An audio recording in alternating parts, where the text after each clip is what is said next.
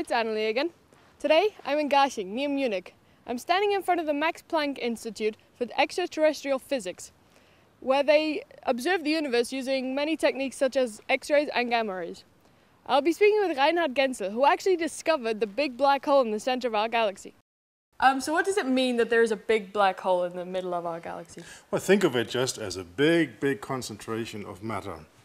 Just pile up the matter in there, and at some point it becomes black. Light doesn't escape anymore. But what do you mean that it's in the middle of our galaxy? What exactly is our galaxy? Well, you see, we are, you know the sun, and the Earth goes around the sun. The sun and all the other suns around our neighborhood go all around the center of the Milky Way. The Milky Way, is this bright band here of stars, and then the very center of it is a very dense concentration of more stars. And basically everything swirls around that big center. And in this very central region, there's a black hole. But how do you know that there's actually a black hole there? How did you find out that there was that? Well, that's a tricky story because, of course, black holes, by definition, are not very bright most of the time, I should say. It's not always true. And so you really can sense only if there's a black hole or not by gravity. Well, think of the sun, okay? I mean, Kepler, of course, has shown that, the planets move around the sun. And because there is a central sun, as you go closer and closer to the sun, the planets which are closer move faster. So if the sun wouldn't shine, okay, you couldn't see it, but still the same thing would happen.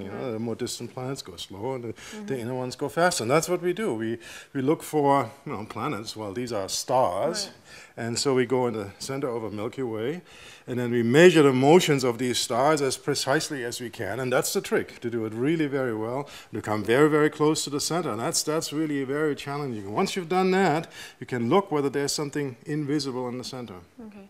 How big is the black hole?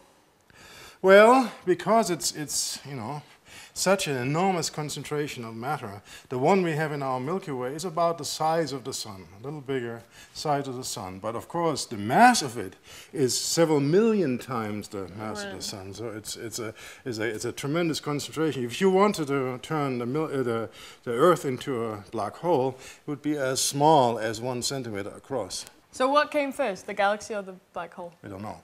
Really? Okay. We don't know. We're looking for it. What we do know is that this all happened in a very distant past, and that's very exciting. In fact, we've learned that the galaxies, the Milky Ways which we live in, all these stars, as well as these big black holes, formed sort of at the same time. Chicken and egg, we don't know quite which was first, but sort of at the same time, and rather soon after the Big Bang occurred.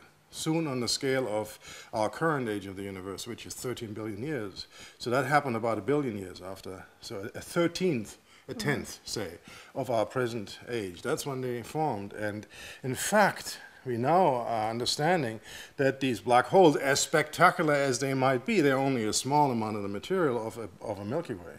Okay. About 1,000th of the mass.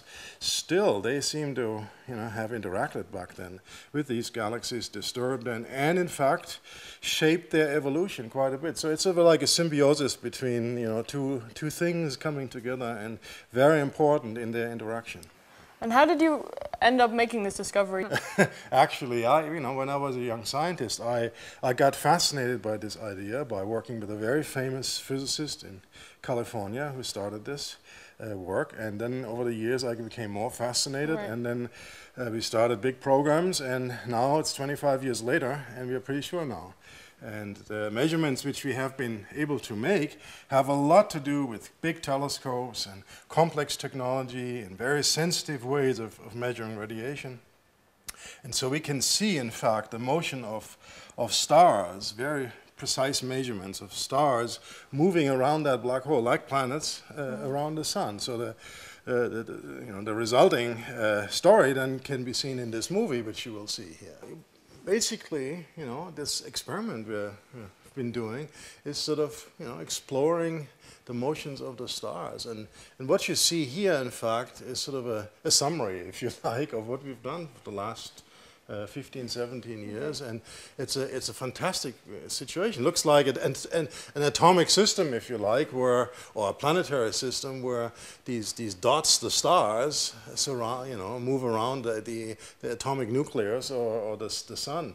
But that object in the center, that's the black hole. Oh, okay, yeah. So they move around the black hole just like the planets around the sun, and as you see, these orbits of different width and orientation and so forth. So they are sort of a precision tool, it turns out, to really explore that central mass. And so we can be very sure, on the basis of these measurements now, that there must be really a black hole, as long as we can believe actually general relativity.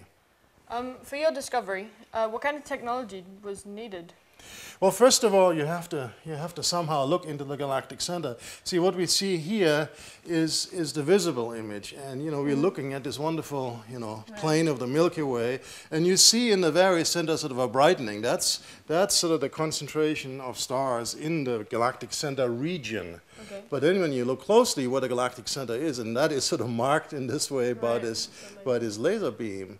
There's sort of a black thing, and that is dust, which is between us and the Milky Way center. So it turns out with our eyes or in the optical, we can actually not look into the galactic center. So we have to have technology to look at wavelengths, at electromagnetic radiation, which can penetrate this muck, okay? And that turns out to be longer waves, infrared waves.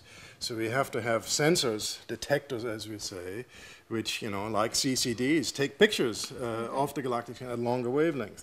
Then the next thing is, as you know, we are in the Earth, and above us is the Earth atmosphere. And the Earth atmosphere, there's winds and there's motion of everything. Think of the thing when you look on a hot day across a road and you see the light flimmering, right? Well, that's our atmosphere, and so that doesn't make for very good imaging. In fact, to make these big telescopes, these are telescopes as large as 10 meters in diameter. They, in principle, have very sharp eyes, so to speak, but the atmosphere prevents us to really make the best pictures. And so we have to correct for this stupid effect of the atmosphere through technology, which we call adaptive optics. So basically, like Münchhausen, pull yourself out of the swamp by measuring what the atmosphere does to the waves, to the radiation, and then undo what the atmosphere makes, and then you make very sharp images. Okay. In that way, we can see sharper with these telescopes by far than the Hubble Space Telescope. Wow. Okay. How did you get into doing this and discovering this, and what got you onto science in general? Well, I'm coming from a science family, so in that sense I have some hereditary problem, if you like. But I think research I found always fascinating, and at some point I sort of oscillated between biology and astrophysics, ended up in astrophysics, and so then it's a bit of a random course almost. There's certain things you do and certain things you can do. At that time in Germany, anyhow, astronomy was not a very popular field, and it's just sort of got started. I started in radio astronomy, and then I moved to the US, and I did other things. Then I became infrared astronomer, and I came back to Germany, and so over time, there's certain scientific questions which fascinate you. In my case, it's that thing and many other things. Right. Well, thank you very much for talking to me today. Great.